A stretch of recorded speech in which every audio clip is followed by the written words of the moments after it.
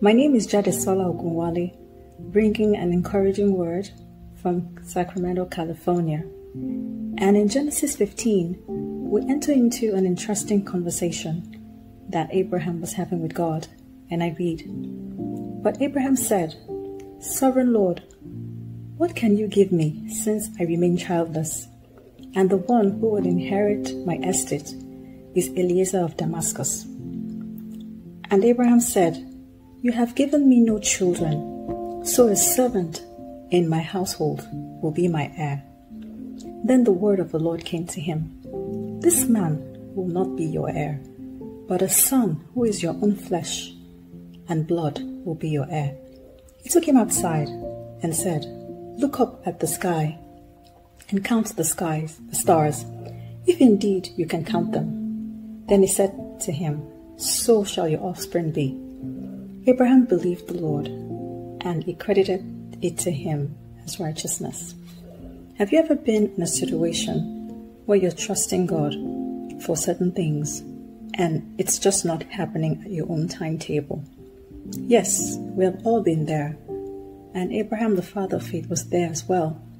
But the great thing, was that he had a relationship with God, and he posed a question to the Lord, and God spoke to him and let him know that Eliezer of Damascus was not the plan. Abraham was already making plans for his own predicament by nominating Eliezer. And so he heard God and he believed God.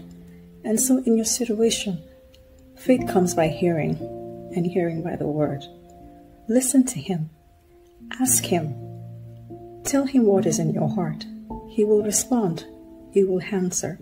He will let you know what his plan is. And his plan for us are of good and not of evil, to give us a future, to give us a hope, to give us an expected end. Let's trust him. Let's have faith. Let's find peace today. And Isaiah 40:11 says, "He will lead his flock like a shepherd. He will gather the lamb in his arms and carry them close to his heart." You're close to him, you're dear to him, and he loves you. And today, find peace and let him speak to your heart. Happy birthday, Pastor Yemi Adeomi. God bless you, and God bless your ministry. Make a decision and give your life to Jesus today. Tomorrow might be too late.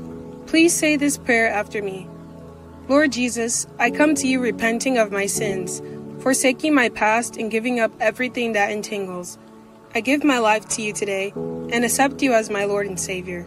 Cleanse me, Lord, and give me a brand new life in Jesus' name.